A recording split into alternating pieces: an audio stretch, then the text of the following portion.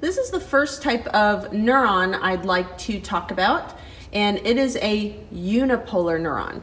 The reason why we call it a unipolar neuron is because we always want to start with the cell body, and we see how many processes come off of that, and we only have one, therefore we call this a unipolar neuron.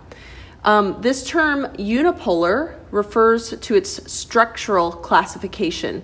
So remember, form follows function. Form describes the anatomy, the physical appearance. So the structural classification of a neuron that looks like this is unipolar, one pole, if you want to think of it like that. Unipolar neurons serve as the sensory or afferent, or what I like to emphasize, afferent, because we have an efferent, as you'll see. So I like to say afferent so that you get the correct term here. This is the job that this neuron has in the body, meaning that if it's sensory, which is its functional class, this neuron is responsible for bringing sensory information to the central nervous system. Let's review a little bit of the anatomy here so that we're much more comfortable with this. So here again we have the cell body. We have that one process coming off of the cell body, so that's why it's unipolar. This part right here is the axon, and this end over here are the dendrites. So remember that when we're talking about how signals travel across neurons, we're going to have a direction. The dendrites are the receptive end of the neuron. So that's why these are colored purple right here, and I've reminded you this is the receptive end. That signal will travel along the axon, and the axon is the end that is responsible for generating and conducting those action potentials that release neurotransmitters. When you're looking at these neurons, and we're asking you questions about the structural versus the functional class, I always want you guys to think about, hey, structure refers to what it physically looks like. So remind yourself, okay, a unipolar neuron has one process coming off of that cell body. So the structural classification of this neuron is unipolar.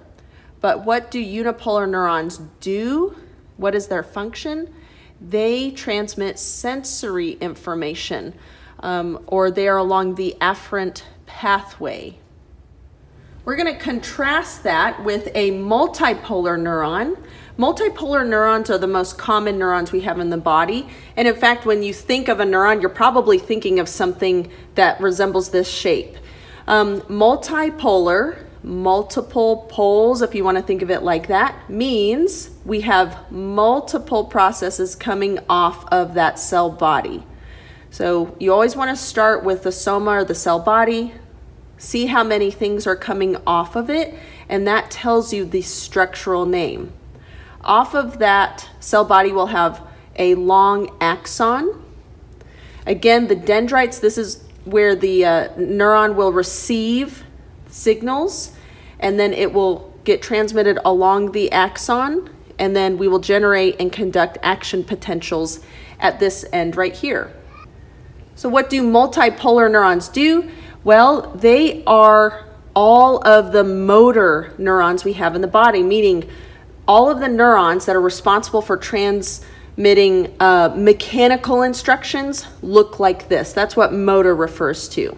We also call that efferent, or what I like to say is efferent. Again, I like to mispronounce the first letter on purpose because afferent and efferent sound very similar. You'll hear me use this mispronunciation again when we're looking at a reflex, but motor / efferent or efferent. We also see that multipolar neurons also make up the shape of most interneurons or association neurons. This is the function. Remember that interneurons lie completely within the central nervous system. And then again, let's just remind ourselves of the difference between the terminology here. Both of these terms describe this neuron right here, but it depends on what we're looking at. So if we were to ask for the structural classification, think structure reminds us of what it physically looks like. There are multiple processes coming off of that. So the structural classification of this neuron is multipolar. But if we're asking about the functional classification, meaning what does a neuron that looks like this do, that would be, it's either a motor neuron or an interneuron. We could also call this the efferent or association neuron. The same would be true for this neuron right here. If we wanted to know the functional class, you could call it the sensory or the afferent neuron.